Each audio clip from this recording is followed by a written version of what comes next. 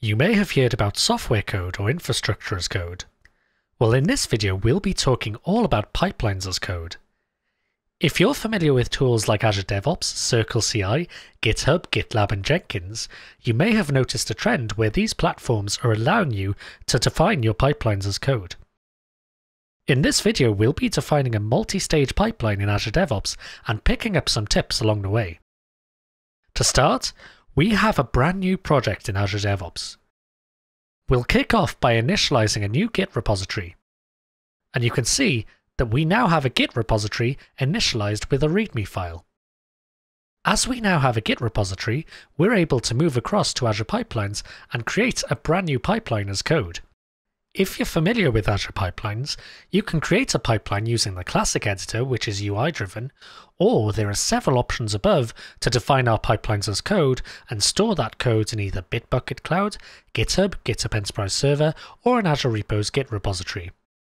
We'll store it in the repository we just created, and we'll create a new starter pipeline, but notice there are several example samples here that you may be able to use, just like in the classic pipeline creation experience.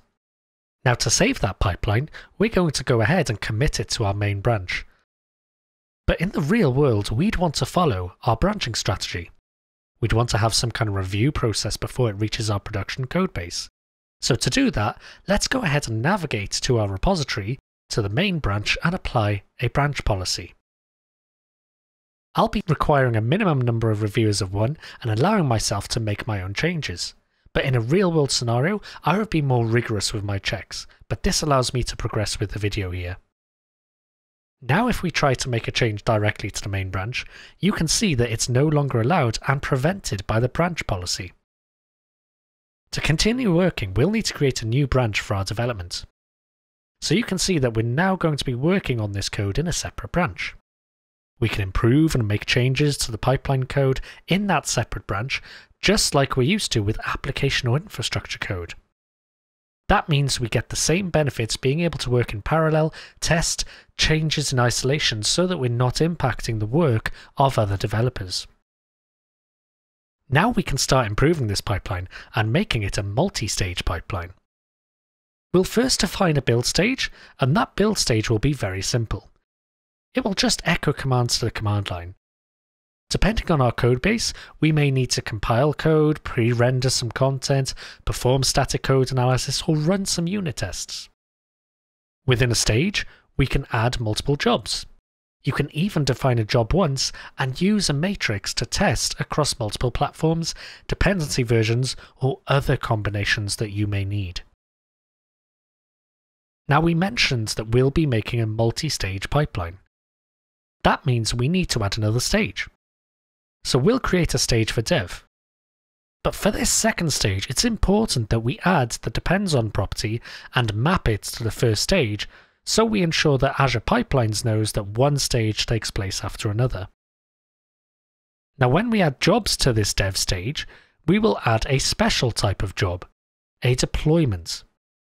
Under that deployment, we have a special property called environment. This maps to the environments that we'll see later in the video, so remember that bit for now. We can go ahead and deploy to our environment using different strategies, such as blue-green, rolling, or run once. For this example, we'll use run once.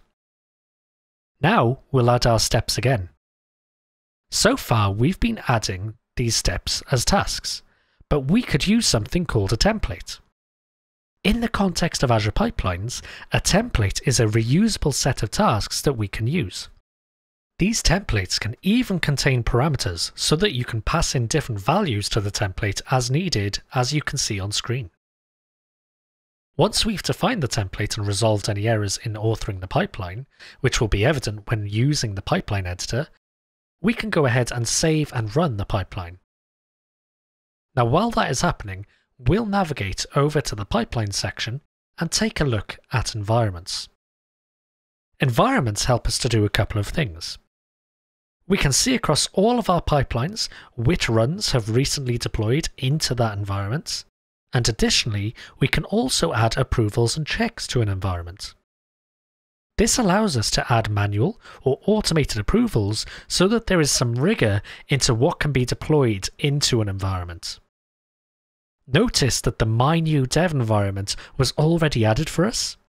Azure Pipelines automatically created that for us, as we had run a pipeline with that environment identifier. We'll go ahead and add myself as an approver for this dev environment.